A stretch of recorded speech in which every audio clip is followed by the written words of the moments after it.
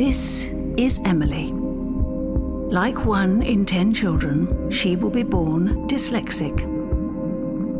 The left parieto-temporal area of her brain will be affected, which means her neural pathways will be different from those born without dyslexia.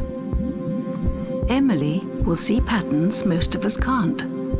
She will grasp complex problems with ease and will think laterally, differently, creatively.